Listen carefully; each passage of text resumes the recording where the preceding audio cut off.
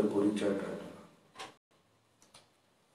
কিন্তু আমাদের গৌড়ীয় মঠে পুনঃপ্রতিষ্ঠাকারী ছিল প্রভুপাদ।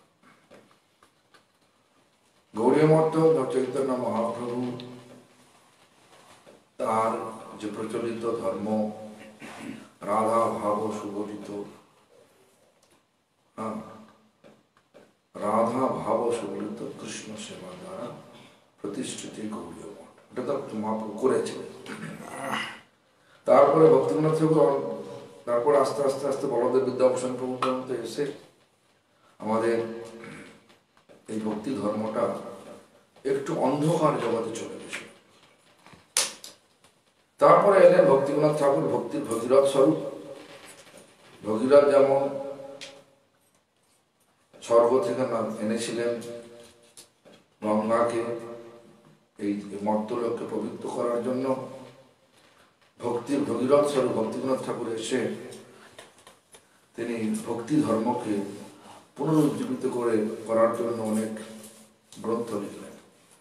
আর গ্রন্থগুলোকে ব্যাপক প্রচারের জন্য যিনি চেষ্টা বিশিষ্ট হয়েছিলেন, প্রচার করেছিলেন, তিনি হচ্ছেন শ্রীল প্রভুপাদ। তার ধ্যান মন্ত্র কি? ধ্যান জানো? প্রভুপাদের ধ্যান জানো না? প্রভুপাদের ধ্যান তপ্ত, তাকে দেখতে কি জানো? তপ্ত কাঞ্চন। রাধা রানীর অভাব জ্ঞান, তার তপ্ত কাঞ্চন শুদ্ধ জ্ঞান। তারা বলি তার স্বরূপে, তার বস্ত্র কি? যেমন হচ্ছে ললিতা সুখীর বস্ত্র হচ্ছে ময়ূর পুচ্ছ, ছিল প্রভুপাদের বস্ত্র কি? বস্ত্র হচ্ছে তারাবলী পরিহিত। তারাবলী, তারাবলী মানে নীল আকাশে তারা কিরম হয়? নীল বস্ত্র কিন্তু সোনালী তারা, সব তারা সোনালী তারাবলী পরিহিত। তারপর নয়নমণি মঞ্জুরি বন্দে, তার সেবা কি? গান ও সেবা।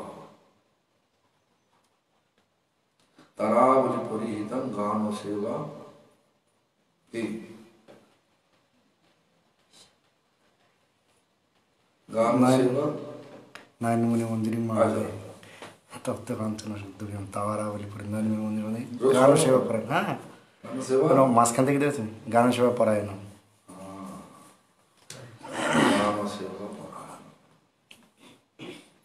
এই প্রভুপাদের ধ্যান, তিনি সংকীর্তন ধর্মকে ব্যাপক প্রচার করেছেন। সে প্রভুপাদ ভক্তি দেখতে কি লাগছে? মনে আছে 1998 সালে আমার গুরুদেবের 100তম আবির্ভাব উৎসব জগন্নাথ পুরীতে আমরা করি। গিয়েছিলেন? সময় সন্ত গোস্বামী এসেছিলেন, আরো অনেক সৎসঙ্গী এসেছিলেন, মানে গুরুদেবের গুরু ভাই এসেছিলেন। সবাই বলছেন, সবাই প্রভুপাদের প্রশংসা পঞ্চম। শিল প্রভুপাদ, শিল প্রভুপাদ। আমার একটা প্রশ্ন ছিল সন্ত গোস্বামীর কাছে, মহারাজ আপনারা সকলে বলছেন প্রভুপাদ প্রভুপাদ প্রভুপাদ, প্রভুপাদ দেখতে কি জানছেন? সন্ত গোস্বামী খানিকক্ষণ চুপ থেকে উত্তর দিলেন, দিদি শত সুন্দরী মহিলার মাঝখানে আমার প্রভুপাদকে রেখে দেওয়া হয়, তাহলে তোমার চোখটা কোথাও প্রভুপাদের দিকে যাবে? মানে বললেন না তো নাকটা এরকম টিকালো, চোখটা টানা টানা, এরকম কিছু বললেন না। শত সুন্দরী মহিলাদের মাঝখানে যদি প্রভুপাদকে রাখা যায়, তোমার চোখটা প্রথমে প্রভুপাদের দিকে যাবে। এতই সুন্দর। সেই জন্য দেখবেন আমাদের শিল ভক্তি রক্ষক শ্রীধরদেব গোস্বামী মহারাজ, তিনি তার প্রভুপাদের স্তবে লিখলেন, অতি কোমল কাঞ্চন দীর্ঘতর তনু নিন্দিত হেম মৃণাল মদন। তারপরে মদনার বন্দিত চন্দ্র অর্থ কি? অতি কোমল, শরীরটা কিরাম খুব কোমল নরম, আবার কিরাম দীর্ঘ, তনুটা দীর্ঘ লম্বা। তনু নির্ণিত হেম, হেম মানে সোনা, মৃণ মানে পদ্ম। সোনার পদ্মের যে সৌন্দর্য, সেই সৌন্দর্যকে পর্যন্ত নিন্দা করে। এত সুন্দর সন্ত গোস্বামী মহারাজের যে ব্যাখ্যা আর শিল শ্রীধর গোস্বামী মহারাজের ভাবটা, লেখাটা মিলছে কিনা? এই প্রভুপাদের ধ্যান, প্রভুপাদ আমাদের হচ্ছে গৌড়ীয় মঠের প্রাণ পুরুষ। ধীরে ধীরে দেখছি যে আমরা সব প্রভুপাদকে আস্তে আস্তে দূরে সরে যাচ্ছি, না সরাচ্ছি কিনা? এই জন্য আমি অনুরোধ করবো বাঁকুড়া যত ভক্ত আছে সকলকে আমাদের গোপালের থেকে একটা ব্যানার তৈরি করে, গোপাল প্রপাত দণ্ড ধারণ করে বসা, দাদা অঙ্ক দাঁড়িয়ে আছে, লেখা আছে, লেখাটা বাদ দিয়ে 105 বাদ দিয়ে বড় দণ্ড ধারণ করে দাঁড়িয়ে আছে, বড় পিকচার বাড়িতে লাগানো ভালো, ভালো লাগে খারাপ? আমার দাদু বলতে মানে মায়ের বাবা, তিনি বলতেন সকালে উঠে প্রভুপাত দর্শন করলে তোমার দিনটা মঙ্গল যাবে, তিনি বলতেন। কিন্তু আজকালকার দিনে দেখছি এখন ধীরে ধীরে ধীরে ধীরে প্রতিটা মঠেই প্রভুপাতকে পেছনে ছেড়ে দিচ্ছেন, গুরুদেবের একটা বড় রাখাচ্ছেন, নিজেদের বড় লাগিয়ে দিচ্ছেন, এবং প্রভুপাদের সম্বন্ধে আর বেশি কিছু লেখে না। ভক্তি সিদ্ধান্ত সরস্বতী দেখলাম তো বৃন্দাবনে ইমলিতলায় লেখা আছে ভক্তি সিদ্ধান্ত সরস্বতী, লেখা তো উচিত ছিল ছিল প্রভুপাদ। কেন প্রভুপাদ লিখবো? প্রভুপাদ কেন লিখবো? কেন যদি বলা যায় শিল শব্দের অর্থ কি, এদিকে জিজ্ঞেস করে কার নামের সঙ্গে এই শিল শব্দটা লাগানো যায়? তাই তুমি তো পণ্ডিত বলো না। শ্রী মানে সৌন্দর্য বলে, যেখানে শিল মানে যিনি সুন্দর আচরণ, যা ভালো সুন্দর মানে শিল মানে এখানে ভক্তি সম্পদের জন্য অধিকারী। শ্রী শ্রী মানে সম্পদ, যিনি ভক্তি সম্পদের অধিকারী তাকে বলা যেতে পারে শ্রী, তার নামের সঙ্গে শ্রী লেখা। আর প্রভুপাদ শব্দের অর্থ প্রভু মানে মহাপ্রভু, পাদ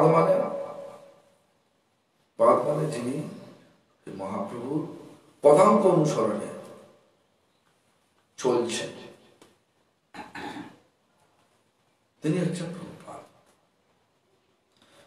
পদাঙ্ক অনুসরণ বলতে মহাপ্রভু কি বলেছেন? আপনি আচরি ধর্ম জীবের শিখায়, আপনি না কইল ধর্ম শিখানো না যায়, বলেছেন কিনা? যা কিছু করো আগে আচরণ করো। প্রচার করতে গেলে কি করতে হবে? শুধু বেরিয়ে পড়লাম হবে না তো, কি করতে হবে? আচরণ করতে হবে। মহাপ্রভু কি বলেছেন? মহাপ্রভু বলেছেন হরে নাম হরে নাম হরে নাম কেবলম কলৌ নস্তেব নস্তেব নস্তেব গতিরন্যথা। এটাই বলেছেন তো, মানে হরিনাম হরিনাম হরিনাম কেবলম। তা 192 মালা শিলা প্রভুপাদ প্রায় 11 বৎসর প্রত্যেক দিন করে 100 কোটি নাম যজ্ঞ সম্পন্ন করে। কেন না? চৈতন্য মহাপ্রভু প্রেম ধর্মের বাণী তিনি প্রচার করবেন, তার আগে চৈতন্য মহাপ্রভু দ্বারা প্রচারিত যে শ্লোক হরিনাম হরিনাম হরিনাম কেবলম, এটা তিনি প্রতিষ্ঠা করলেন আচরণে। হ্যাঁ, আমার উদ্দেশ্য কি? নিজে গুরু হয়ে প্রচার করে এটা না, উদ্দেশ্য হচ্ছে তিনি প্রচার করবেন, যারা প্রচারে উৎসাহিত হয়ে আসবেন তাদের সকলকে দুটি আশ্রয়ের কাছে নিয়ে আসবেন। কে সেই দুটি আশ্রয়? এক হচ্ছে শ্রীল ভক্তিনাথ ঠাকুর, সচ্চিদানন্দ ভক্তিনাথ ঠাকুর, একটা হচ্ছে শ্রীল গৌরকৃষ্ণ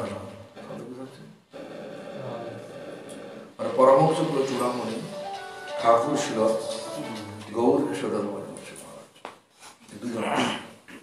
কিন্তু যখন আর 4 বছর বাকি আছে, সম্পন্ন করতে আমার 4 বছর বাকি আছে, 1914 সালে শ্রীল ভক্তিনাথ ঠাকুর হঠাৎ আমাদেরকে সাক্ষাৎ দর্শন থেকে বিরত করলেন, আমাদেরকে তার সাক্ষাৎ দর্শন থেকে বিরত করলেন। আমরা অপ্রকট লীলা প্রকাশ করলেন। তখনও তার আশা ছিল যে একজন আশ্রয় আছে। তারপরে 1915 সালে অক্টোবর মাসে দ্বিতীয় আশ্রয় পরমহংস চূড়ামণি ঠাকুর ছিল গৌর দাস বাবাজি গোস্বামী মহারাজ, তিনিও চলে গেলেন। দুটো আশ্রয় চলে গেল। তখন এখনকার দিনে কি হলো, গুরু মরে গেল তো ভালোই হলো, আমি গুরু যাব নাকি? কিন্তু এখন সেই জন্য গুরু নিয়ে মারামারি হচ্ছে, মারামারি হচ্ছে। প্রভুপাদ কি বিচার দিলেন? আশ্রয় চলে গেল তো প্রচার করে ফল কি হবে? দুটো আশ্রয় ছিল, চলে গেল।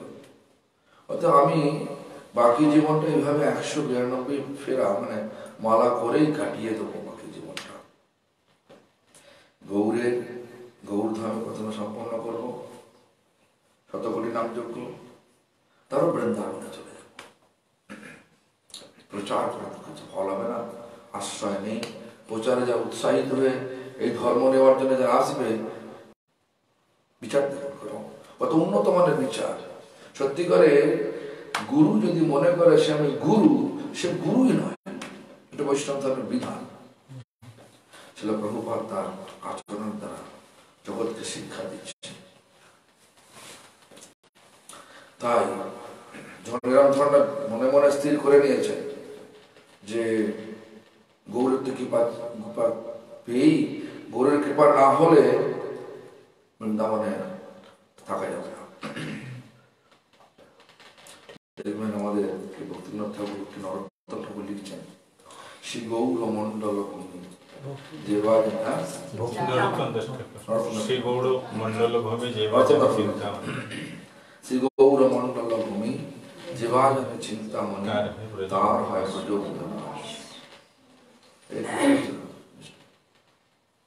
দেখছেন।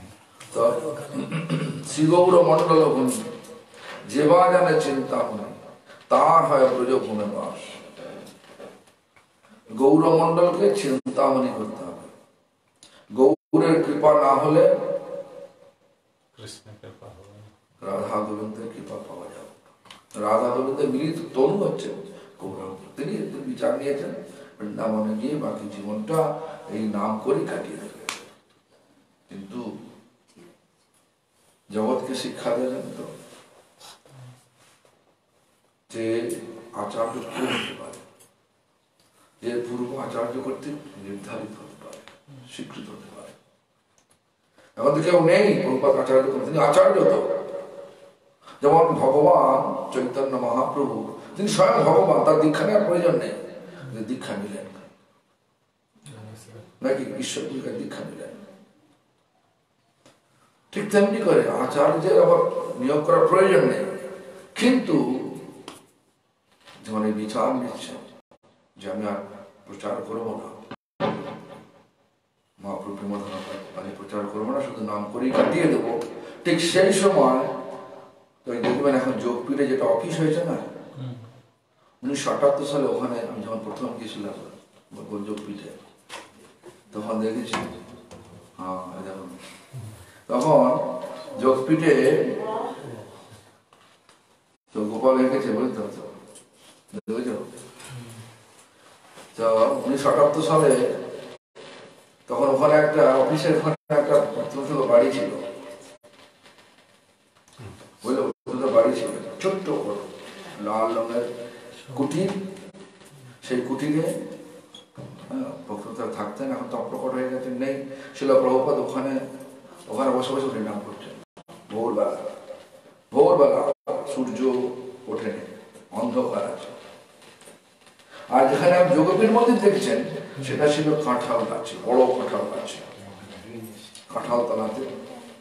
ওখানে কাঁঠাল গাছ ওখান থেকে নির্গত হয়ে আসছে একটা জ্যোতি, জ্যোতি। তখন তারা সকলে এক বাক্যে বলতে লাগছেন, শিবাস্য ভানবী দ্বৈত দাস, তুমি জগৎ উদ্ধারের জন্য শ্রী চৈতন্য মহাপ্রভুর বাণী, প্রেমের বাণী সর্বত্র প্রচার করো আমাদের পক্ষ থেকে। তখন প্রভুপাদ বলছেন, ছবিটা প্রকাশ করা আছে, প্রভুপাদ বলছেন তো প্রচার করবো, আশ্রয় তো নেই। কে আশ্রয়? আশ্রয় দেবার কে আছে? কেউ তো নেই। তখন বলছে তুমি আমাদের পক্ষ থেকে আমাদের পক্ষ থেকে তুমি সকলকে আশ্রয় দেবে।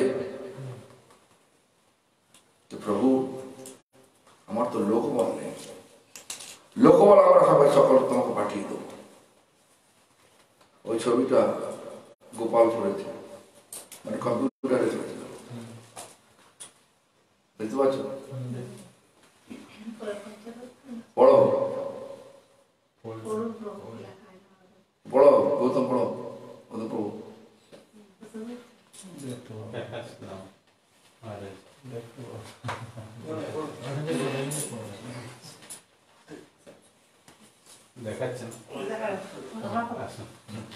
তুমি পড়ো না। শ্রীল প্রভুপাদকে আশীর্বাদ প্রদান করছেন, হে বার্ষবাদী দাস, জগৎজীবের উদ্ধারের জন্য আমাদের পক্ষ থেকে তুমি শ্রী চৈতন্য মহাপ্রভুর প্রেমের বাণী সর্বত্রই প্রচার করো। তাই বললাম, এটা বললেন। এখন বার্ষবাদী ওনার তো জন্মসূত্রে নাম ছিল বিমলা প্রসাদ, কিন্তু গৌর কৃষ্ণ মহারাজ যখন ওনাকে দীক্ষা প্রদান করেন, ওনাকে নাম দিয়েছিলেন বার্ষ ভানবী দৈত্য দাস। শিবাস ভানবী বরা সদা সেব সেবা করা, তাহার দৈত দাস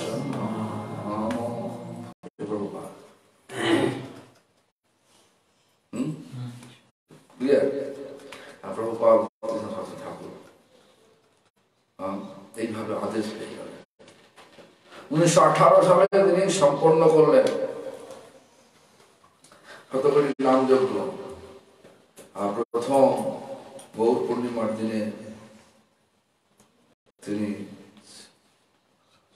শ্রী চৈতন্য মহাপ্রভু বাণী প্রচারের জন্য মঠ প্রচার শ্রী চৈতন্য। আজকে শুনছি যে চৈতন্য মঠ থেকে বিশাল একটা নবসংগঠন বেরিয়েছিল ঘাট থেকে আমাদের, যেটা আমরা করতাম না আগে। আমি জয়কর্তা আমার দুজনে মিলে 1994 সালে প্রথম করেছিলাম। আমাদের সময় হাতি ছিল, ঝাড়ুদার ছিল, আমি ছিলাম সভাপতি, উনি ছিলেন কনভেনার। আমি ছিলাম সভাপতি। মোটামুটি সব খরচ সব চার্জ নেই,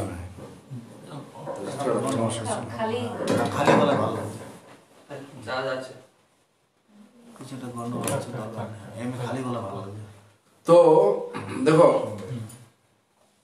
এখন সব ঝগড়াঝাটি হয়ে গেছে।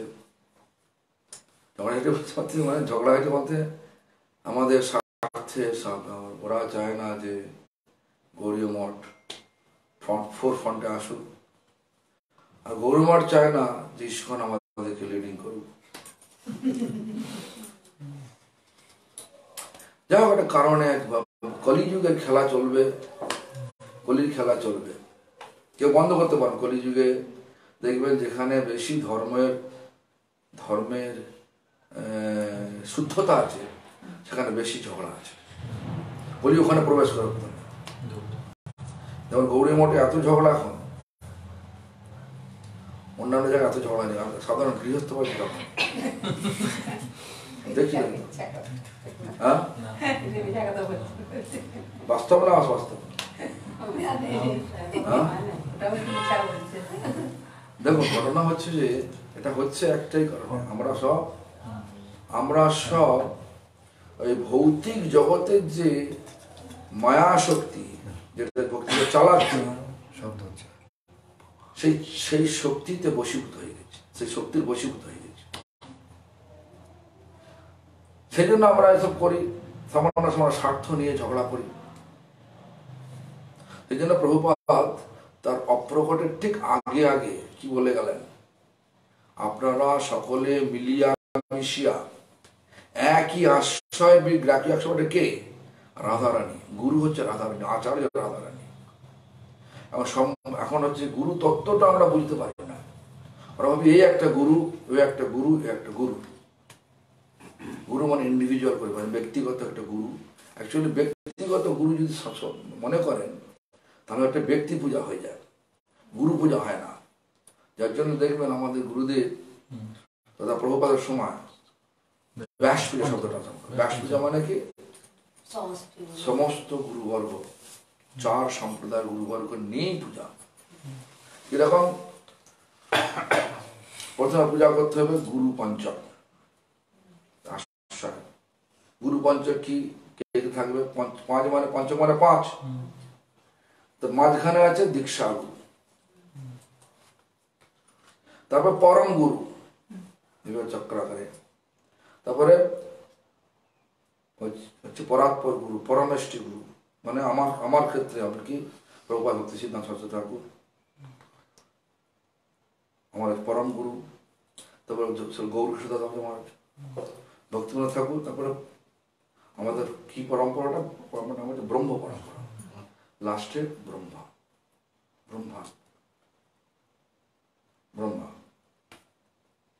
তারপরে হচ্ছে আচার্য পঞ্চক।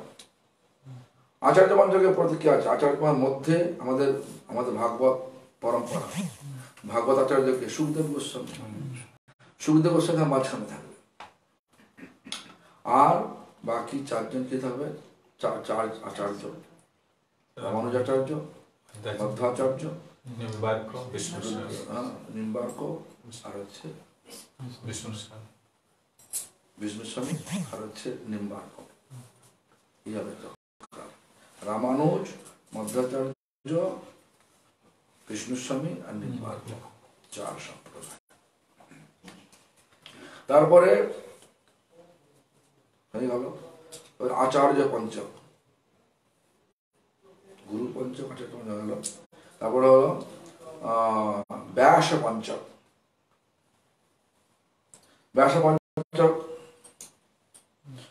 মাঝখানে ব্যাসদেব, তার 4 শিষ্য, পৈলমণি, জৈমণি মণি, বৈশাম্পায়ন মণি আর সুমন্ত মণি, 4 পাঁচ এইভাবে। তারপরে বলছেন কি গৌর পঞ্চক, মাঝখানে সনকাদি পঞ্চক, মাঝখানে বিশ্বক্সেন, তারপরে সনক, সনাতন, সনন্দন, সনত কুমার। তারপরে গৌর পঞ্চক, মাঝখানে গৌরাঙ্গ মহাপ্রভু, নিত্যানন্দ প্রভু, দক্ষিণ নিতাইতে বামে গদাধর, নিকটে অদ্বৈত, এইভাবে সাজিয়ে নিতে হবে। শিবাস পণ্ডিত 4। তারপরে কৃষ্ণ পঞ্চক, মাঝখানে কৃষ্ণ আর 4 ধারে কৃষ্ণের কায়ব্য, বাসুদেব, প্রদ্যুম্ন, এইভাবে পূজা করলে হয় ব্যাস পূজা। তো আমরা আজকাল কি করি? ব্যাস পূজা মানে যিনি গুরুদেব তাকে সিংহাসনে বসিয়ে কিংবা চেয়ারে বসিয়ে, কিন্তু আমাদের গুরুদেব করেননি। আমাদের গুরুদেব প্রথমে নিজে, আমরা তো করেছি ওনাকে নিয়ে, প্রথমে উনি নিজে পূজা করতেন, পুরা ব্যাস পূজা, পুরা পদ্ধতি। এই সমস্ত পূজা যেদিন আমার মনে আছে, উনি নিজে পূজা করতেন। উনি তো যখন একদম বৃদ্ধ হয়ে তখন তো করতে পারেন, আমাদেরকে বলতেন, আমরা করতাম। উনি বলে বলে দিতেন এইখানটা এটা করো, পঞ্চখণ্ডটা করো, এইভাবে বলতেন, আমরা করতাম। এই জন্য গুরু তত্ত্বটা ভুল হয়ে যাওয়ার জন্য মায়াদেবী এই গুরু তত্ত্বে ঢুকে পড়েছে। ঢুকে পড়ে গুরু গুরু নিয়ে একটা মারামারি আরম্ভ হয়ে গেছে। এই তুই আমার গুরুকে সম্মান দিস। আরে ভগবানের সবাই প্রিয় ভক্তগণ, সত্যি করে গুরু যদি নিয়োগ করা, পূর্বাচার্যকে যেরকম প্রভুপাতকে নিয়োগ করলেন, নিয়োগ করা গুরু হয়। আর সত্যি করে সেটি প্রতিটা আদর্শ মানে আমাদের যে এটিকেট কি বল বাংলা, মানে যদি তারা যে নিয়ম নীতি মেনে চলে, হরিনাম করে, সেটা আলাদা না, ভগবান থেকে আলাদা না। এই বিচারে ভগবান আলাদা। গুরু কৃষ্ণ রূপ হন শাস্ত্রের প্রমাণে, গুরু রূপে কৃষ্ণ কৃপা, এই বিচারে। কারণ তিনি ভগবানের প্রিয়, এদের নিয়োগ করা হয়েছে।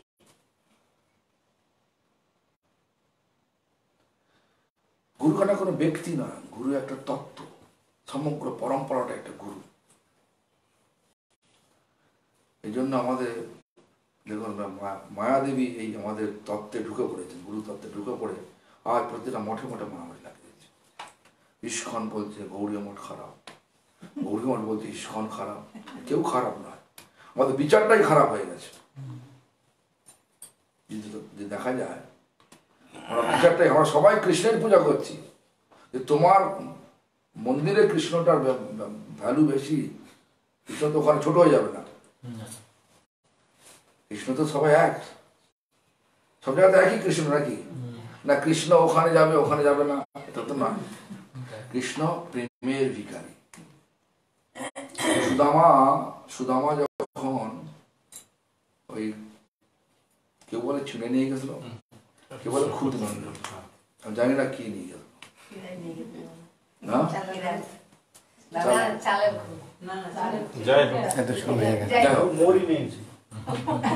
যেই নিয়ে যাওয়ার সেটা নিয়ে যান। আমরা যেমন এখন মন্দিরে ভোগ লাগাচ্ছি, আসন পাচ্ছি, ইদম আসনম কৃষ্ণায় নমঃ, তারপরে মনে মনে চিন্তা করছি কৃষ্ণ এসে গেছেন, এতৎ পাদ্যং কৃষ্ণায় নমঃ, তারপরে কৃষ্ণকে জল দিচ্ছি মুখ ধোয়ার জন্য, পা ধুয়ে দিলাম দর্পণ করার জন্য, ইদম আচমনিয়ম কৃষ্ণায় নমঃ করলাম। তারপরে এসো ধূপ দিয়ে বন্দনা করলাম, এসো দীপ দিয়ে বন্দনা করলাম। তারপরে বললাম ইদম নৈবেদ্যম, এত কিছু করে তারপরে আবার সব কলা দেখাচ্ছি, সব দেখিয়ে নানা রকম করে মন্ত্র পাঠ করে, তাতেও আমার সন্দেহ আছে কৃষ্ণ এসে আমাদের নিবেদনটা গ্রহণ করলো কিনা। আর এখানে কিছুই বলেননি, এত বৈভব দেখে, দ্বারকার এত বৈভব দেখে এখন ভালো আমি এই ছোট্ট একটা সামান্য জিনিস নিয়েছি, কি করে আমার সখাকে দিই, রেখে দিচ্ছে লুকিয়ে। তুমি এতদিন পরে এলে, কিছু ভাবি কিছু পাঠায় না, দাও দাও দাও দাও, কি লোকাচ্ছে কেড়ে কেন? যিনি প্রেমিক ভক্ত, তার অন্ন তিনি কারি পান, ভক্তের অন্ন প্রভু কারি খায়, বৈষ্ণব ধর্মের প্রধান সোপান কি? দয়া, জীবের দয়া, স্বজনে মৈত্রী। এখন স্বজনকে বিদ্যে এসেছে। আমরা সাধারণ লোকের সঙ্গে বন্ধুত্ব করবো, ভক্তের সঙ্গে বন্ধুত্ব করবো। বাংলা এই জন্যই আসেনি, বলে তো এখানে যাবো তো আমার ফিল্ড ঢুকে পড়েছে। কার ফিল্ড? আমি আমার ফিল্ডে চলি বাবা, সত্যি করে। যেখানে কোনো ফিল্ড নেই সেখানে আমি যাই। কেন? কারোর সঙ্গে বাল বেতন নাই করার মতো সময়ও নেই আমার। তো যাই হোক, এরকম ধরনের পরিস্থিতি হয়ে গেছে। প্রভুপাদ দেখুন, প্রভুপাদ বলে এখন সকলে মিলিয়া মিশিয়া একই আশ্রয় বিগ্রহানুগত। আশ্রয় বিগ্রহটা রাধা। কেন? রাধা ভাব সুবলিত হয়ে কৃষ্ণ সেবা করতে হবে। এটাই গৌরীয় মঠের চরম শিক্ষা। সকলে একই আশ্রয় আনুগত্যে, রূপ ও রঘুনের কথা, চরম উৎসাহের সাথে প্রচার করুন রাধার অনুগত্যে, রাধা ভাবে ভাবিত হয়ে। কোথায় রাধা ভাব? যেন আমাদের নাম করছি, নামের ফল দেখতে পাচ্ছি না। বাগানে গাছ বসাচ্ছি, ফল হচ্ছে না। কেন? আমরা মূলকে কেটে দিয়েছি। মূলটা কি না? প্রভুপাদের চরম শিক্ষা, একই আশ্রয় বিগ্রহানুগত্যে পরম উৎসাহের সহিত রূপ ও রঘুনাথের কথা প্রচার করুন, কেটে দিয়েছি।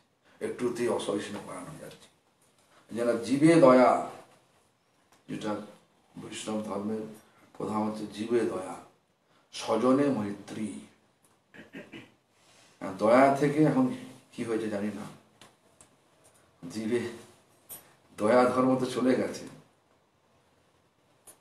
যেটা আছে দয়ার অপোজিট সেটা আছে।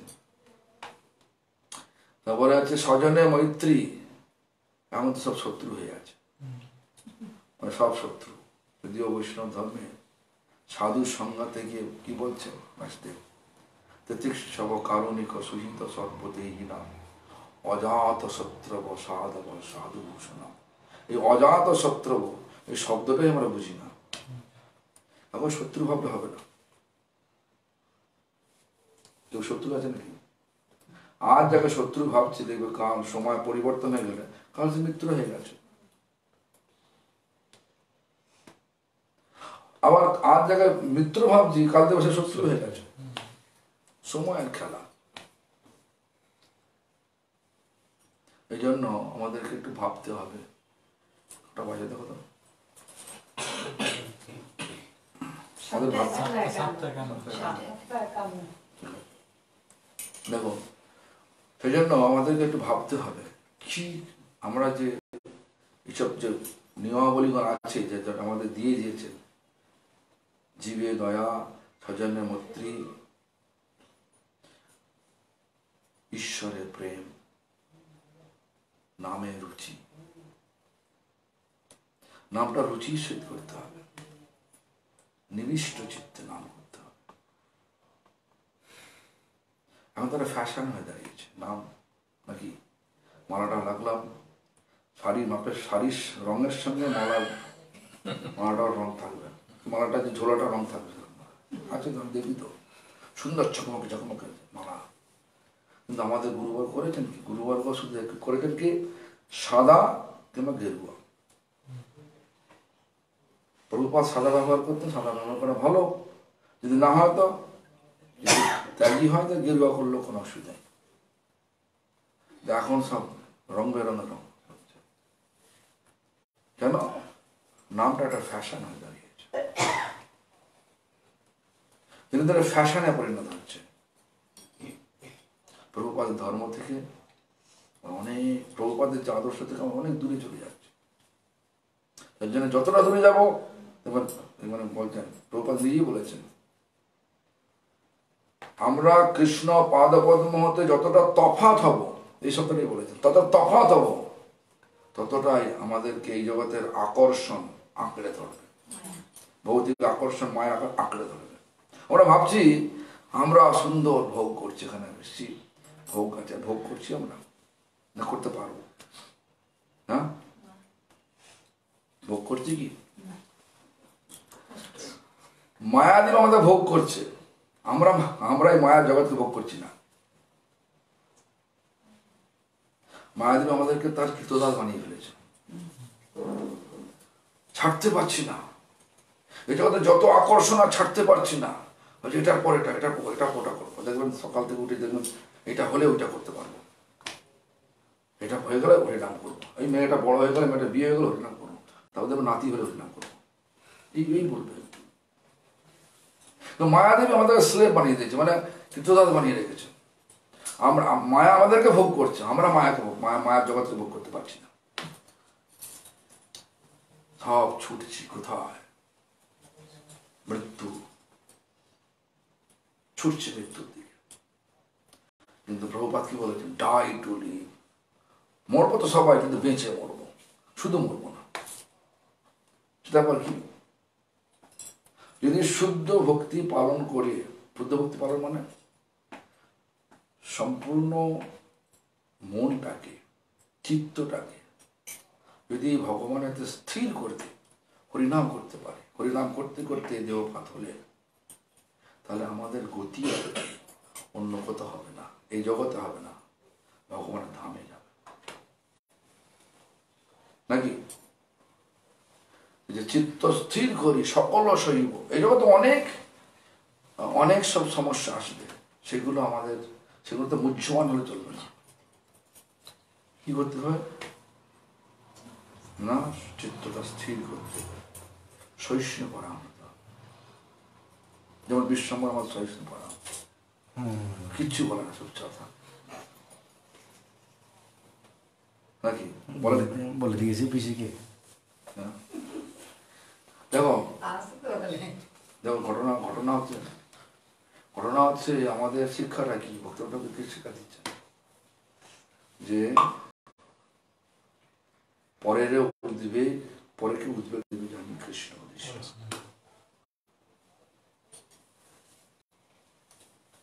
সম্মান দিতে বলছে, উদ্বেগ দিতে বারণ করছে। কেন? প্রত্যেকটা জীবের অস্তিত্ব কি, সব ভগবান কৃষ্ণের অনু অংশ। এই অনু অংশ যদি আমাদের চিত্ততে এসে যায়, তাহলে কাউকে নিন্দা করার ইচ্ছা যাবে? কারোর সাথে ঝগড়া করার ইচ্ছা যাবে? তবু আমি ঝগড়া করবো না, আমি চুপচাপ থাকি। বুক ফাটবে তো মুখ ফাটবে, বিশ্বমর হয় তো বুক ফাটে, মুখ ফাটে উল্টা। তো এই স্বভাবটা এরকম করতে হবে।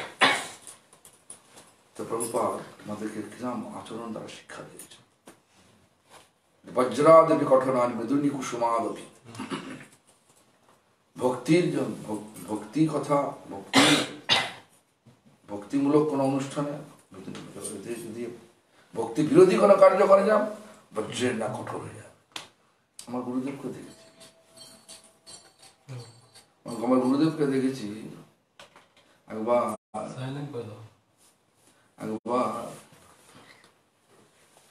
মাধব গোস্বামী মহারাজ গুরুদেব আসছেন হাওড়া স্টেশন থেকে, চৈতন্য গৌরী মঠে না, ওখানে নেমেছে।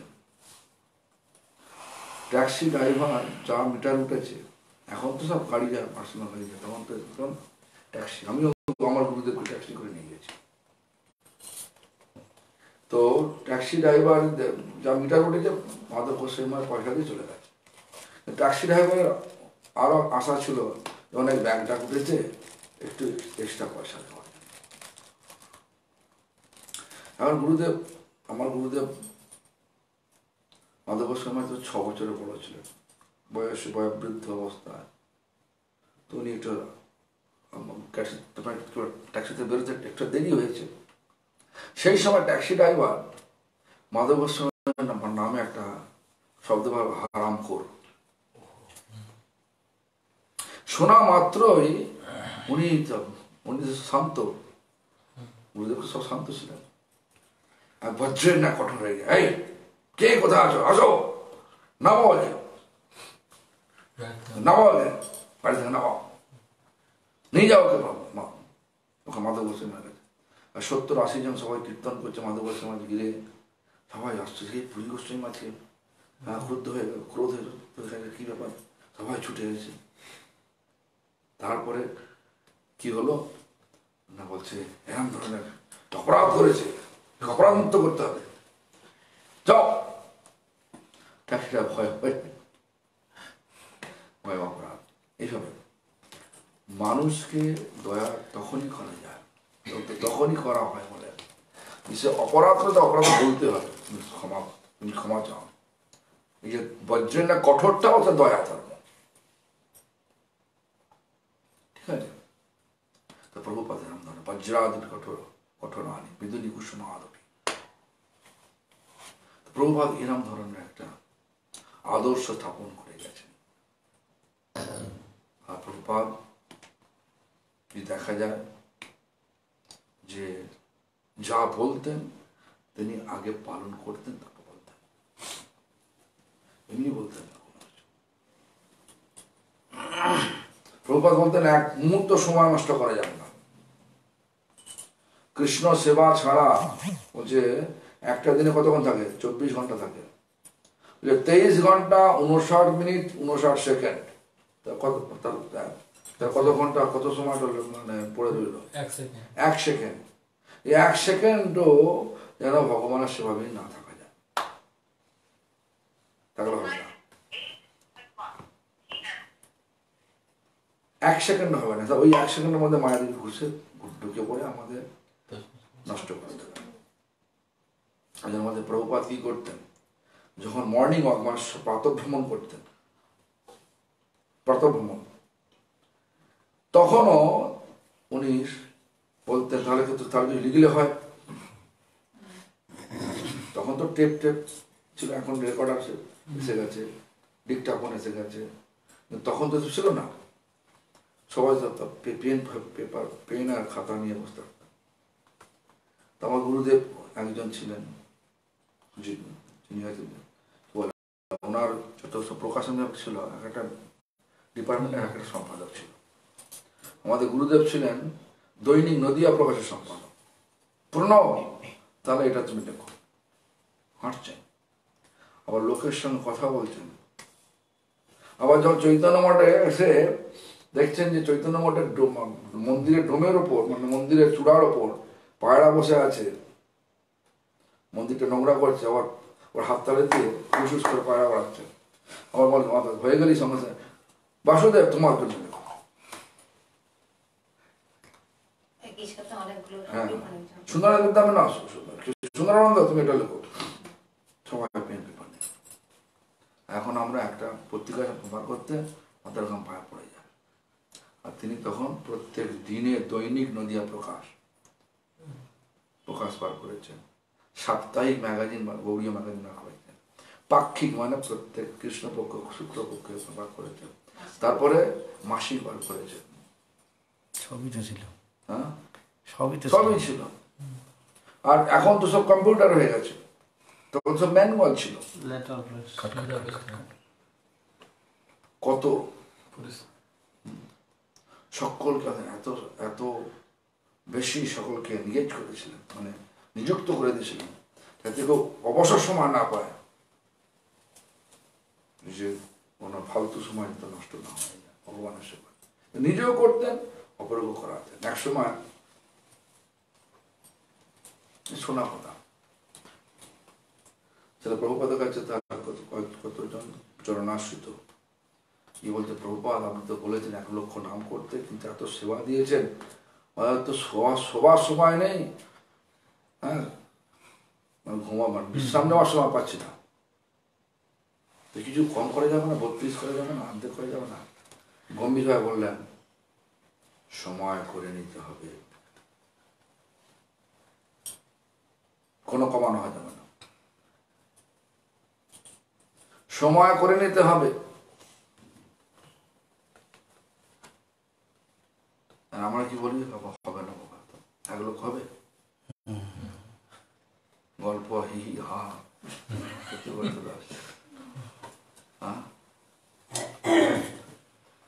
তো এই জন্য প্রভুপাদের আদর্শ থেকে আমরা যতটা তফাৎ হয়ে যাচ্ছি, ততই ঝগড়া ঢুকে পড়ছে, মায়া ঢুকছে, ঝগড়া ঢুকছে। এই জন্য দেখুন না, আজকে কত সুন্দর একটা দর্শনযুক্ত চৈতন্য মহাপ্রভু প্রেমের মিশন, কত সুন্দর দর্শন, প্রেম দ্বারা সকলকে জয় করে। হ্যাঁ, প্রেম চলে গিয়ে ঝগড়া হচ্ছে, তাহলে আমরা মহাপ্রভু দর্শনে আছি না দূরে সরে গেছি, প্রভুপাদের আদর্শে আছি না দূরে সরে গেছি। তাই এই সমস্ত সমস্যা মিটে যাবে যদি আমরা সত্যিকারের শিল প্রভুপাদের আদর্শের কাছে শরণাগত হয়ে যায়। প্রভুপাদের আদর্শ, চৈতন্য মহাপ্রভুর আদর্শ, কাহারে না করে নিন্দা কৃষ্ণ কৃষ্ণ বলে, অজয় চৈতন্য সেই জিনিবে খেলে। এই আদর্শ জীবনে স্থাপন করতে হবে, তবেই আমাদের হবে হরি ভজন, হরি সেবা। নাহলে হরিসেবার অভিনয় হবে বটে, হরিসেবা কতটা হবে সেটা বলা মুশকিল। তাই সকলে প্রভুপাদ আদর্শকে অনুসরণ করুন আর চেষ্টা করুন যাতে শুদ্ধ চিত্তে হরিনাম করতে পারে। হরিনাম ছাড়া কোনো গতি নাই। লেখাপড়া পাণ্ডিত্যের শেষ কথা হরিনাম সংকীর্তন।